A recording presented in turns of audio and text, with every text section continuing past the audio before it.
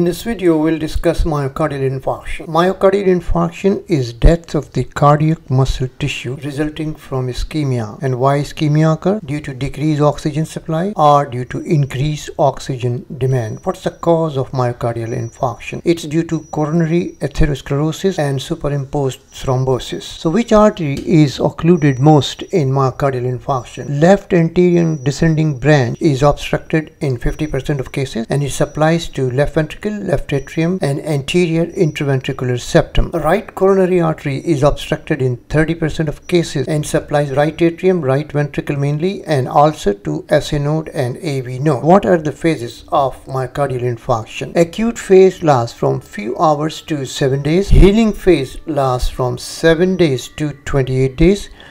And a healed phase after 29 days. So there are two types of myocardial infarction: ST elevated and non-ST elevated, STEMI and non-STEMI, ST elevated and ST depression. One with ST elevation is transmural, and that's due to the complete occlusion of a major coronary artery. Transmural infarction involves the full thickness of the cardiac wall, involves a subendocardial infarction. There is ST depression in subendocardial infarction, and it involves the partial thickness of the cardiac wall, half or 1/3 of the thickness of the wall. What's the cause of subendocardial infarction? Subendocardial infarction is due to incomplete occlusion of a major coronary artery or due to occlusion of a smaller branch of coronary artery. Most commonly, it's due to rupture or erosion of atherosclerotic plaque causing embolization and thrombosis. 40% of the patient have single vessel disease and 15% have three vessel disease.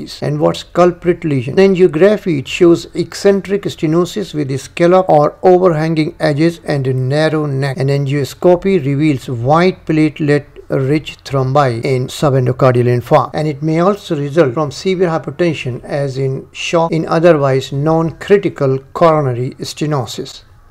So why? And more than 3/4 of the patients are male. So what's the most common cause of death in the myocardial infarction? Ventricular fibrillation is the most common cause of death within first 24 hours, and 50% of the deaths occur within first hour. And 30-day mortality rate from acute myocardial infarction is 30%. What's the EKG criteria for reperfusion? To consider reperfusion of a transmural infarct, ST elevation should be more than 1 mm in two limb leads or more than 2 mm in two contiguous chest leads. How about the T wave? T wave may be flipped or flat and is followed by inversion. What does ST elevation, T inversion and Q wave mean? ST elevation indicates injury to the myocardial tissues. T wave inversion indicates ischemia, and Q wave indicates the tissues are dead and are negative compared to the surrounding normal tissue. That's why it gives a negative deflection. Presence of left bundle branch may interfere with diagnosis of myocardial infarction on EKG. In the acute phase, there is ST elevation, and after a few hours, there is appearance of the Q wave, but is not deep. And after 1 to 2 days, Q wave becomes deeper and T wave becomes inverted, ST remains elevated, and days later the ST become normal and T is still inverted, and then after weeks ST and T, both of them become normal and Q wave persists indeed. So what are the clinical features of myocardial infarction? 25% of the MI are silent as occur in diabetes. There is no pain, and shock or confusion, delirium and congestive heart failure. Chest pain persisting for more than 30 minutes and diaphoresis strongly suggest STEMI. So what are the different clinical features? Patient may have normal pulse and blood pressure in the first hour, and then feature depend on which wall is affected. In case of anterior wall infarction, the features of sympathetic nervous system activity, tachycardia and hypertension, and abnormal systolic pulsation due to dyskinetic infarcted myocardium. And in case of